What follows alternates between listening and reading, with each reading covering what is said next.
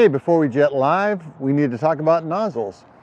With every brute jetter or any of our Eagle trailer jetters, the standard nozzle set is a 4-nozzle set. So here it is. We get rid of the cardboard cover, and we have in the case the 4 different standard nozzles. First is the Penetrator nozzle. This is the most commonly used all-purpose nozzle. It has 1 jet going forward. When we say forward, we mean away from the hose, forward into the pipe, and then 4 jets spraying back to provide thrust and back flushing. It's your most common multi-purpose head.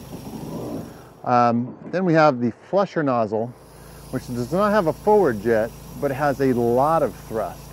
So you can actually punch through clogs, often just blunt force. But it has wide angle jets, hence the name flusher for back flushing. If you're going in manhole to manhole or catch basin to catch basin and you just want to flush the line, you're going upstream from the clean out, it's a great nozzle for that because you get that wonderful back flushing and a lot of thrust to get up the line. It's the highest thrust nozzle of the bunch. The opposite of that is the pusher nozzle. The pusher nozzle has 6 rear jets to propel it forward and do some back flushing, but called a pusher because it has 3 forward jets blasting out ahead of it. And that might sound wonderful for like doing everything, especially of course when you're jetting, we call service jetting, where you're jetting up downstream from the building, going into a clean out in the building, trying to go toward the street.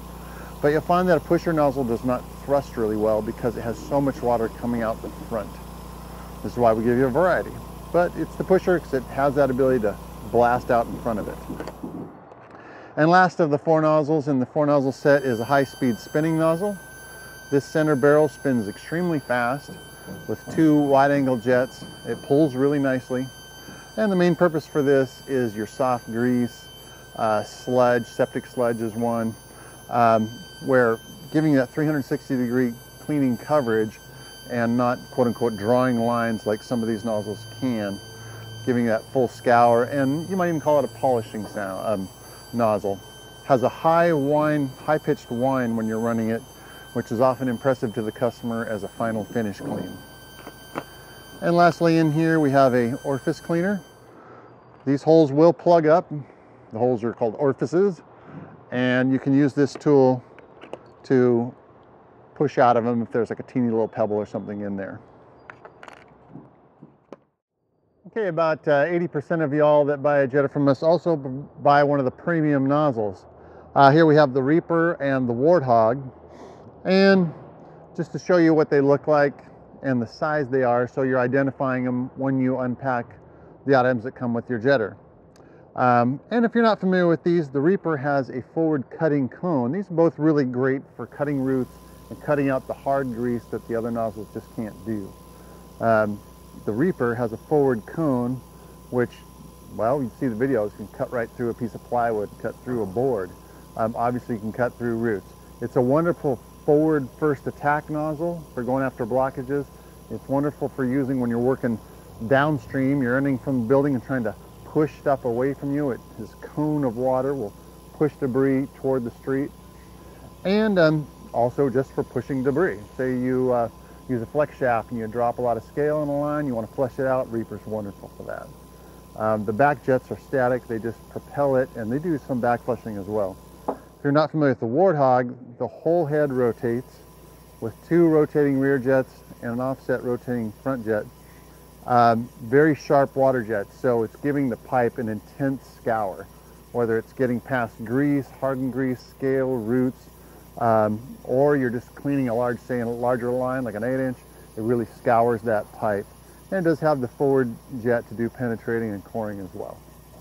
Now, if you have a 3/8 hose in your jetter, these nozzles will screw right on the end of the hose. If you have a 1/2-inch hose, such as this one, that's why we provided for you this adapter hose. So it's got 3/8 on one end, and it's got 1/2-inch on the other end. So you can bring that 1/2-inch hose and adapt it to the 3/8 nozzles. We like to use the 3/8 nozzles. There are 1/2-inch versions of these available that we can provide for you. But so often we have customers use step-down hoses, 3/8, 5/16, 1/4-inch, and they still want to put these nozzles on there. It's nice to only make, say, 1 step down to a 1/4-inch, or directly be able to put these right on the 3/8 hose, rather than having to use another adapter. So and it keeps this nice little flexible leader on there as well. So this is also a little bit of a sacrificial lamb, especially when you're on the Warthog. It's blasting back a lot of debris against the hose. It'll beat up on this replaceable leader hose rather than the end of your jetting hose. So next, let's go ahead and go into a line and you can watch the controls in action.